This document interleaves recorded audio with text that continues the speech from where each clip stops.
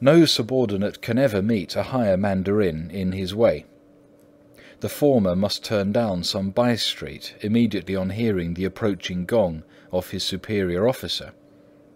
A mandarin's rank can be told by the number of consecutive strokes on the gong, ranging from 13 for a viceroy to 7 for a magistrate. Take the case of a Chinese visitor. He should be received at the front door and be conducted by the host to a reception room, the host being careful to see that the visitor is always slightly in advance. The act of sitting down should be simultaneous, so that neither party is standing while the other is seated. If the host wishes to be very attentive, he may take a cup of tea from his servant's hands and himself arrange it for his guest. Here comes another most important and universal rule. In handing anything to or receiving anything from an equal, both hands must be used. A servant should hand a cup of tea with both hands, except when serving his master and a guest. Then he takes one cup in each hand and hands them with the arms crossed. I was told that the crossing was in order to exhibit to each the heart, i.e. the palm, of the hand in token of loyalty.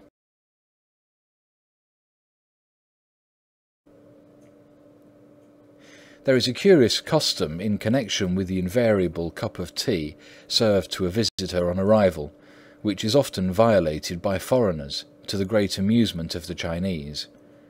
The tea in question, known as guest tea, is not intended for ordinary drinking purposes, for which wine is usually provided. No sooner does the guest raise the cup of tea to his lips, or even touch it with his hand, than a shout is heard from the servants, which means that the interview is at an end and that the visitor's sedan chair is to be got ready. Drinking this tea is in fact a signal for departure. The host may similarly, without breach of good manners, be the first to drink, and thus delicately notify the guest that he has business engagements elsewhere. Then again, it is the rule to place the guest at one's left hand, though curiously enough this only dates from the middle of the 14th century, previous to which the right hand was the place of honour. Finally, when the guest takes his leave, it is proper to escort him back to the front door. That, at any rate, is sufficient, though it is not unusual to accompany a guest some part of his return journey. In fact, the Chinese proverb says, "If you escort a man at all, escort him all the way." This, however, is rhetorical rather than practical, somewhat after the style of another well-known Chinese proverb, "If you bow at all, bow low."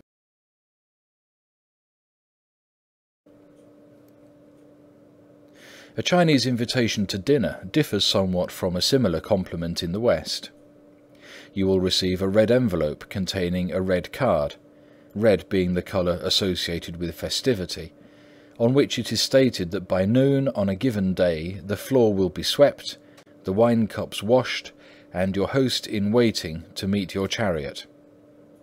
Later on, a second invitation will arrive, couched in the same terms, and again another on the day of the banquet, asking you to be punctual to the minute.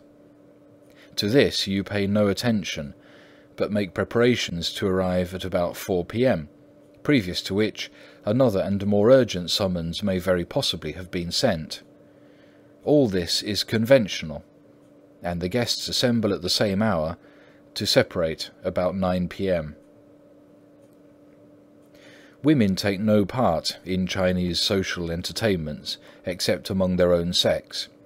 It is not even permissible to enquire after the wife of one's host. Her very existence is ignored. A man will talk with pleasure about his children, especially if his quiver is well stocked with boys. In this connection, I may say that the position of women in China still seems to be very widely misunderstood. Not only that, but a very frightful crime is alleged against the Chinese people as a common practice in everyday life, which, if not actually approved, meets everywhere with toleration. I allude to the charge of infanticide, confined of course to girls, for it has not often been suggested that Chinese parents do away with such a valuable asset as a boy. Miss Gordon Cumming, the traveller, in her Wanderings in China, has the following impassioned paragraph in reference to her visit to Ningbo. Some of these poor little creatures are brought here alive and left to die, and some of these have been rescued and carried to foundling hospitals. The neighbourhood was so pestiferous that we could only pause a moment to look at an institution, which, although so horrible, is so characteristic of this race, who pay such unbounded reverence to the powerful dead who could harm them. Most of the bodies deposited here are those of girl babies who have been intentionally put to death, but older children are often thrown in. With regard to this, I will only say that I lived altogether for over 4 years within a mile or so of these towers, which I frequently passed during the evening walk, and so far from ever seeing several poor uncoffined mites lying outside the towers, shrouded only in a morsel of old matting, which Miss Gordon Cumming has described, I never even saw one single instance of a tower being put to the purpose for which it was built, viz., as a burying place for the dead infants of people too poor to spend money upon a grave. As for living children being thrown in, I think I shall be able to dispose of that statement a little later on.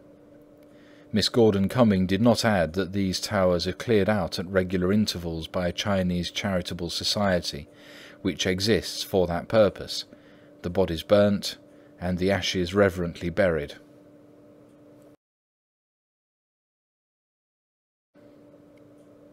The delicate fragrance of the roses and honeysuckle, alas, cannot overpower the appalling odours which here and there assail us, poisoning the freshness of the evening breezes.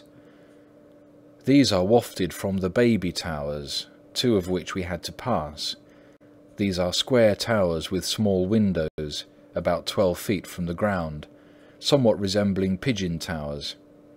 These strange dovecotes are built to receive the bodies of such babies as die too young to have fully developed souls, and therefore there is no necessity to waste coffins on them, or even to make the trouble of burying them in the bosom of Mother Earth.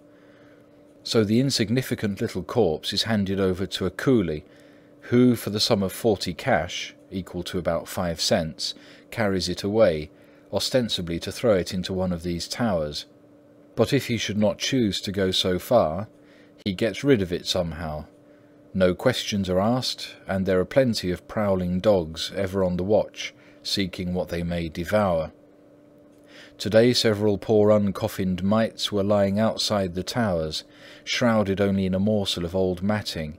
Apparently they had been brought by someone who had failed to throw them in at the window, about 12 feet from the ground, in which, by the way, one had stuck fast.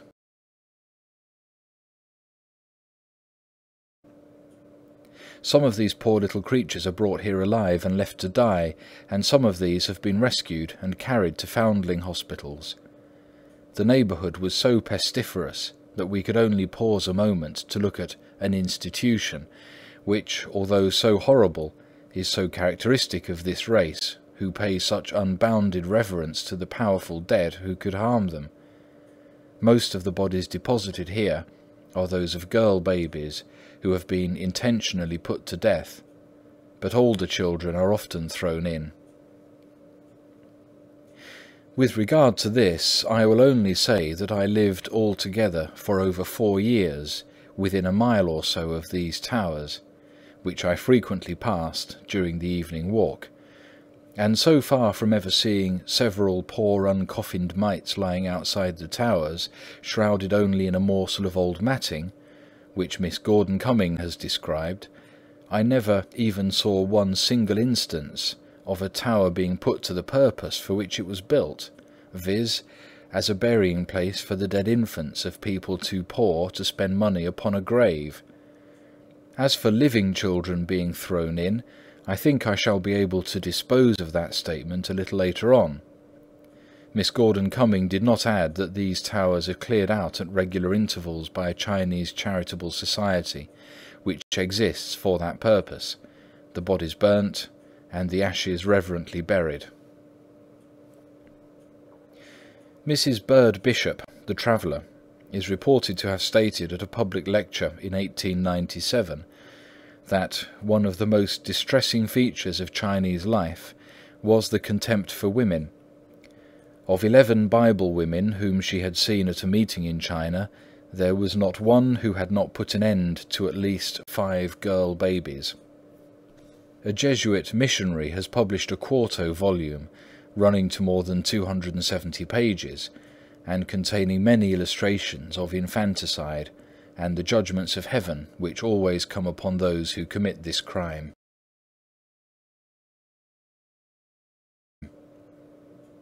Finally, if you ask of any Chinaman, he will infallibly tell you that infanticide exists to an enormous extent everywhere in China. And as though in corroboration of his words, alongside many a pool in South China may be found a stone tablet bearing an inscription to the effect that female children may not be drowned here. This would appear to end the discussion, but it does not. To begin with, the Chinese are very prone to exaggerate, especially to foreigners, even their vices.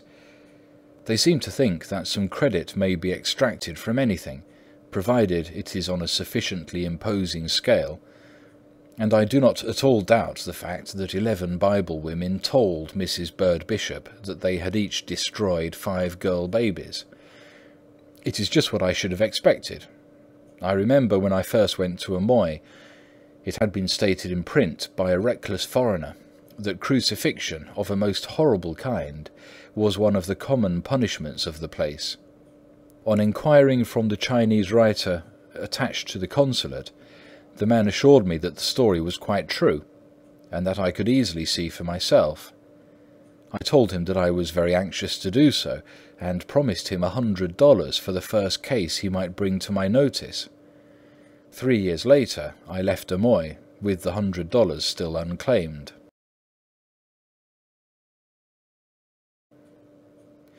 Further, those Chinese who have any money to spare are much given to good works, chiefly, I feel bound to add, in view of the recompense their descendants will receive in this world, and they themselves in the next. Also because a rich man who does nothing in the way of charity comes to be regarded with disapprobation by his poorer neighbours.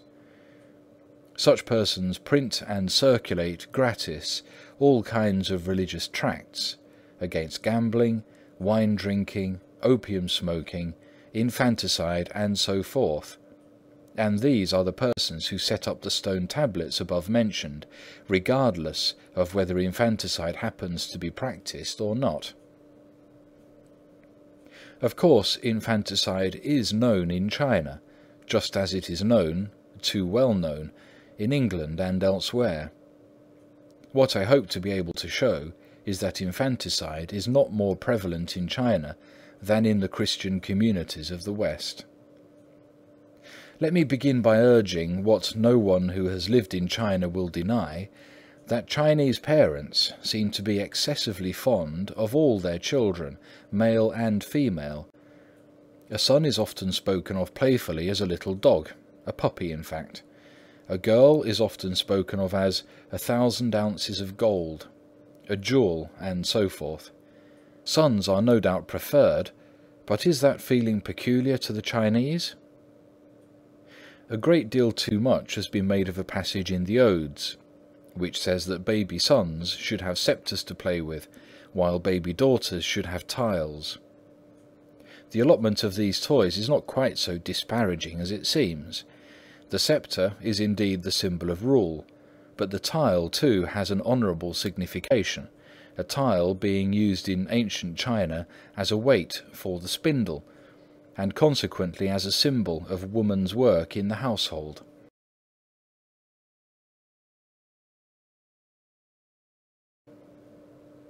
Then again, even a girl has a market value. Some will buy and rear them to be servants, others to be wives for their sons, while native foundling hospitals endowed by charitable Chinese will actually pay a small fee for every girl handed over to them.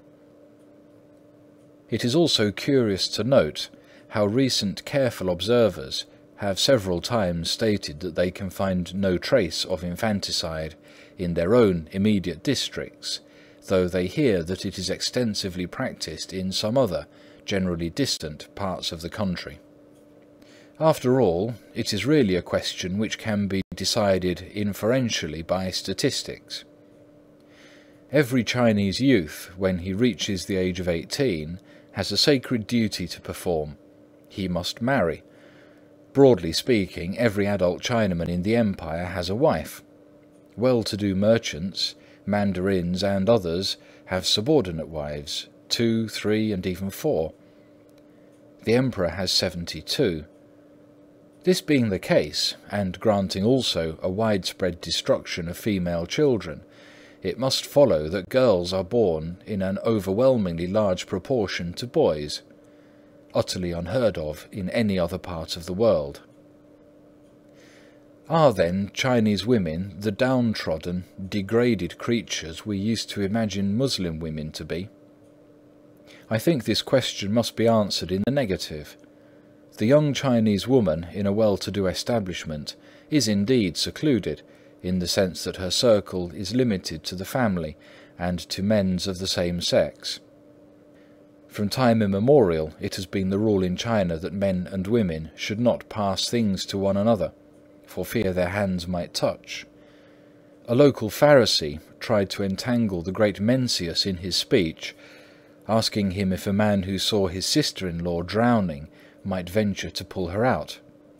A man, replied the philosopher, who failed to do so would be no better than a wolf. The Chinese lady may go out to pay calls, and even visit temples for religious purposes, unveiled, veils for women having been abolished in the first years of the 7th century of our era. Only brides wear them now. Girls are finally separated from boys at 7 or 8 years of age, when the latter go to school. Some say that Chinese girls receive no education. If so, what is the explanation of the large educational literature provided exclusively for girls? One Chinese authoress, who wrote a work on the education of women, complains that women can never expect more than 10 years for their education, i.e. the years between childhood and marriage.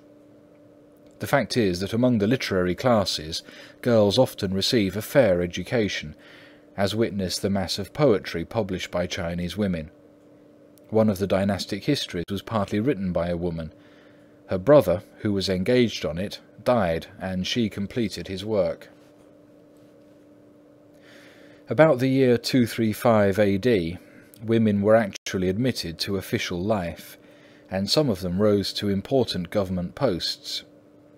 By the 8th century, however, all trace of this system had disappeared. The women of the poorer classes are not educated at all, nor indeed are the men. Both sexes have to work as burden carriers and field labourers, and of course in such cases the restrictions mentioned above cannot be rigorously enforced.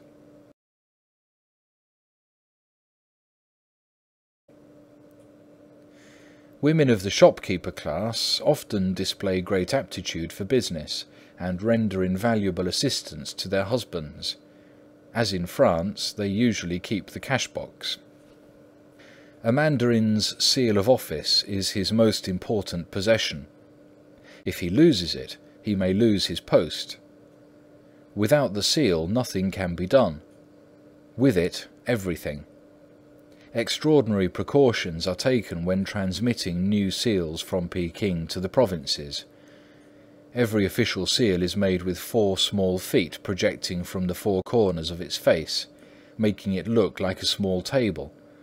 Of these, the maker breaks off one when he hands the seal over to the board. Before forwarding to the viceroy of the province, another foot is removed by the board. A third is similarly disposed of by the viceroy. and the last by the official for whose use it is intended. This is to prevent its employment by any other than the person authorized. The seal is then handed over to the mandarin's wife, in whose charge it always remains, she alone having the power to produce it, or withhold it, as required. A Chinese woman shares the titles accorded to her husband. When the latter is promoted, the title of the wife is correspondingly advanced. She also shares all posthumous honours, and her spirit, equally with her husband's, is soothed by the ceremonies of ancestral worship. Ancestral worship is a phrase of ominous import, suggesting as it does the famous dispute which began to rage early in the 18th century and is still raging today.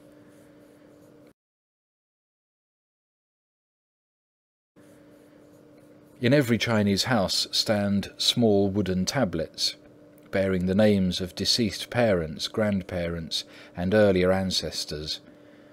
Plates of meat and cups of wine are on certain occasions set before these tablets, in the belief that the spirits of the dead occupy the tablets and enjoy the offerings.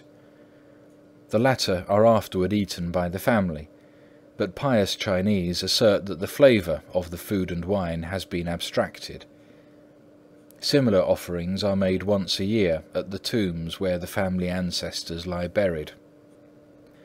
The question now arises, are these offerings set forth in the same spirit which prompts us to place flowers on graves, adorn statues, and hold memorial services? If so, a Chinese convert to Christianity may well be permitted to embody these old observances with the ceremonial of his new faith. Or do these observances really constitute worship? That is, are the offerings made with a view to propitiate the spirits of the dead and obtain from them increase of worldly prosperity and happiness? In the latter case, ministers of the Christian faith would of course be justified in refusing to blend ancestral worship with the teachings of Christianity. It would no doubt be very desirable to bring about a compromise and discover some modus vivendi for the Chinese convert, other than that of throwing over Confucianism with all its influence for good, and of severing all family and social ties, and beginning life again as an outcast in his own country. But I feel bound to say that in my opinion, these ancestral observances can only be regarded, strictly speaking, as worship and as nothing else.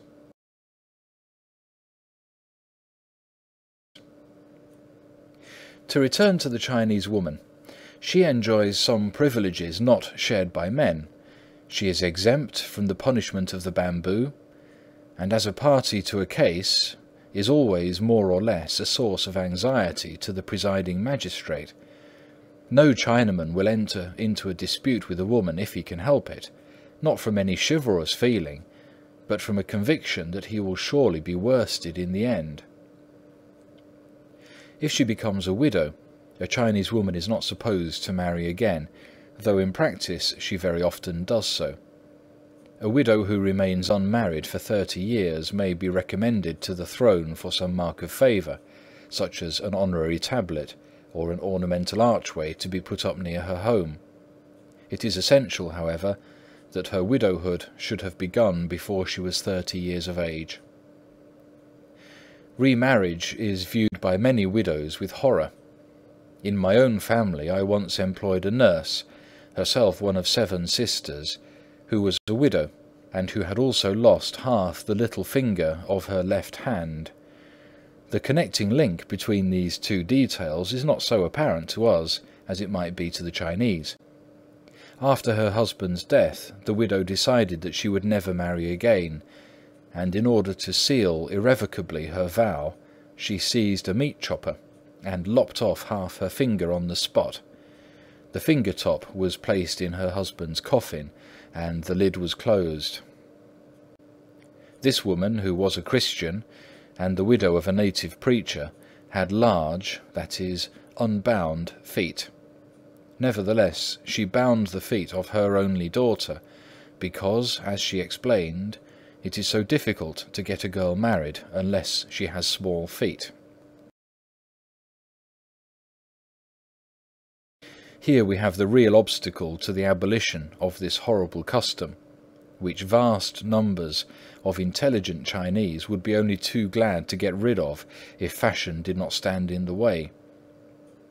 There has been in existence now for some years a well-meaning association known as the Natural Foot Society, supported by both Chinese and foreigners, with the avowed object of putting an end to the practice of foot binding. We hear favourable accounts of its progress, but until there is something like a national movement, it will not do to be too sanguine. We must remember that in 1664, one of China's wisest and greatest emperors, in the plenitude of his power, issued an imperial edict forbidding parents in future to bind the feet of their girls. 4 years later, the edict was withdrawn. The emperor was Kangxi, whose name you have already heard, in connection with the Standard Dictionary of the Chinese language and other works brought out under his patronage. A Tartar himself, unaccustomed to the sight of Tartar women struggling in such fetters, he had no sympathy with the custom. But against the Chinese people, banded together to safeguard their liberty of action in a purely domestic matter, he was quite unable to prevail. Within the last few weeks, another edict has gone forth, directed against the practice of foot binding. Let us hope it will have a better fate. Many years ago, the prefect of Taiwan Fu said to me, in the course of an informal conversation after a friendly dinner, "Do you foreigners fear the inner ones?" And on my asking what was meant, he told me that a great many Chinese stood in absolute awe of their wives. "He does," added the prefect, pointing to the district magistrate, a rather truculent-looking individual who was at the dinner party, and the other guests went into a roar of laughter.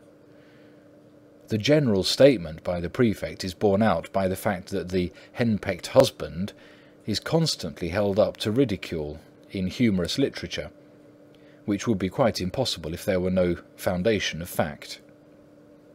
I have translated one of these stories, trivial enough in itself, but, like the proverbial straw, well adapted for showing which way the wind blows.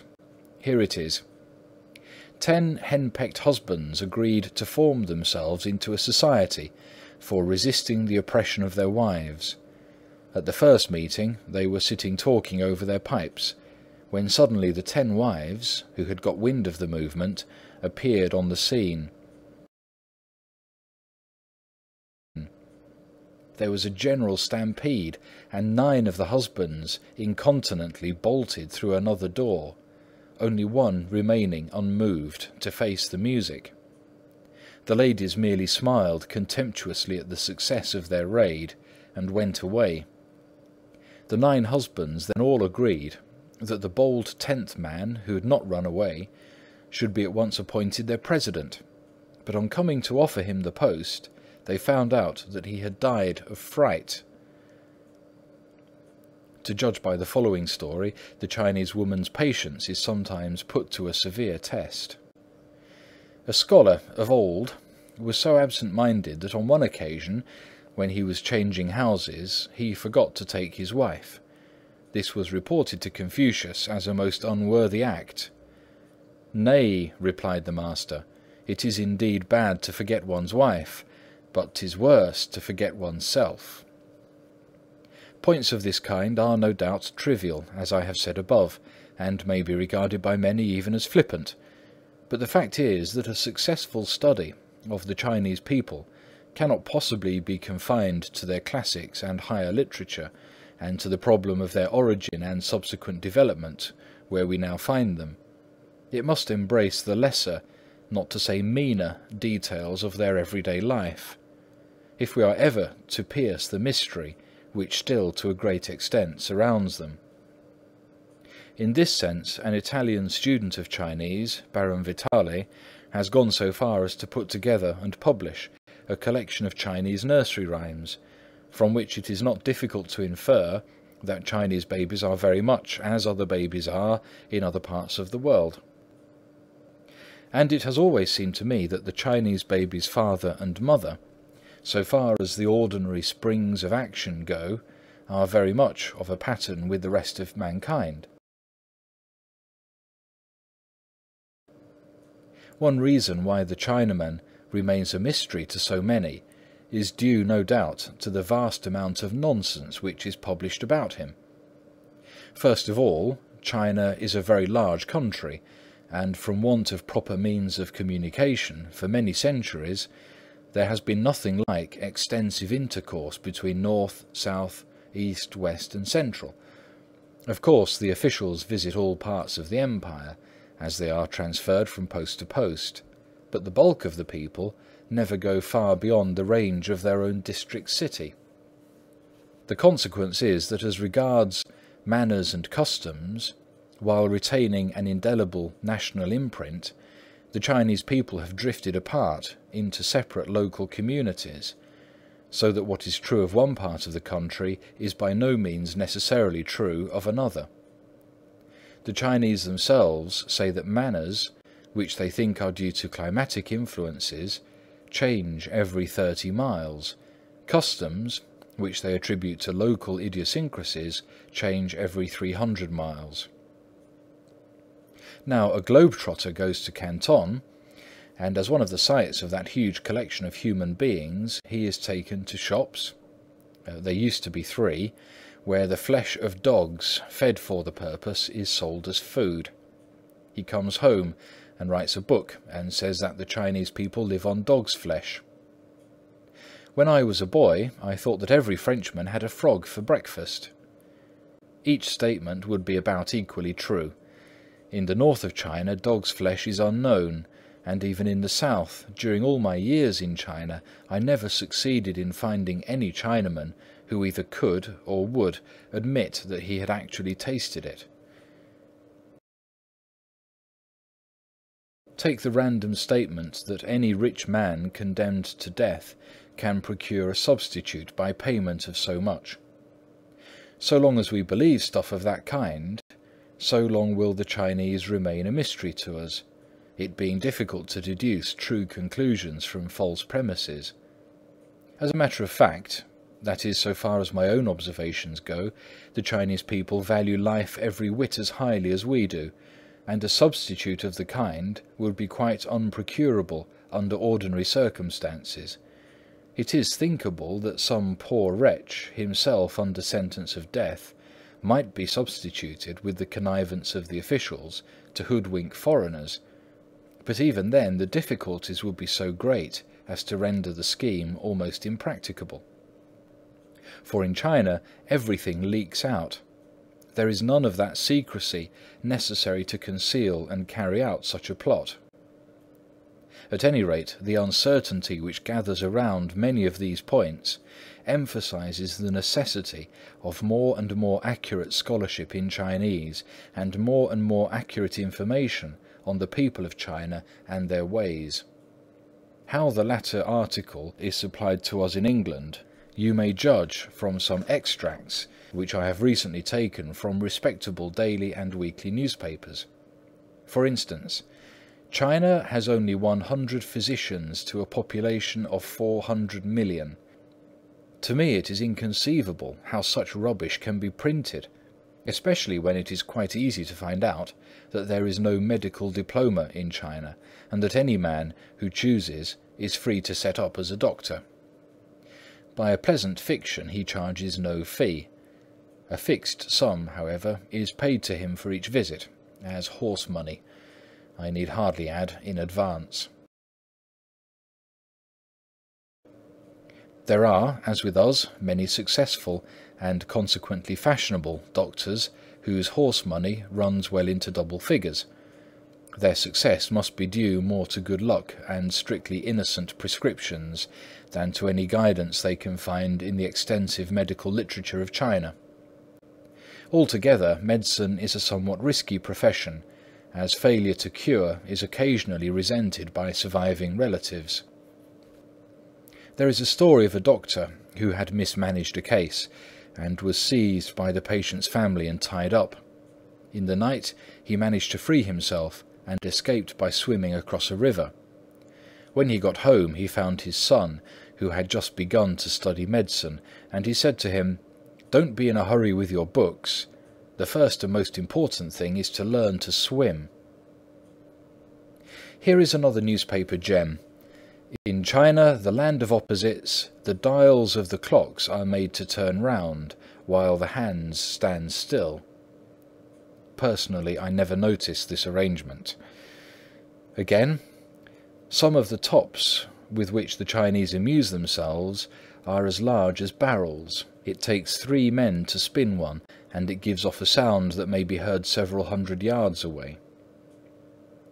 The Chinese national anthem is so long that it takes half a day to sing it. Chinese women devote very little superfluous time to hairdressing.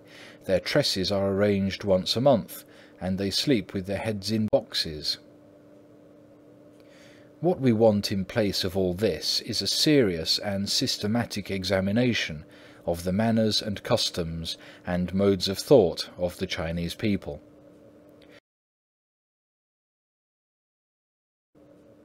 Their long line of dynastic histories must be explored, and their literature ransacked by students who have got through the early years of drudgery inseparable from the peculiar manner of the written language, and who are prepared to devote themselves, not as we do now to a general knowledge of the whole, but to a thorough acquaintance with some particular branch. The immediate advantages of such a course, as I must point out once more, for the last time, to commerce and to diplomatic relations will be incalculable, and they will be shared in by the student of history, philosophy, and religion, who will then, for the first time, be able to assign to China her proper place in the family of nations. The founder of this Chinese chair has placed these advantages within the grasp of Columbia University.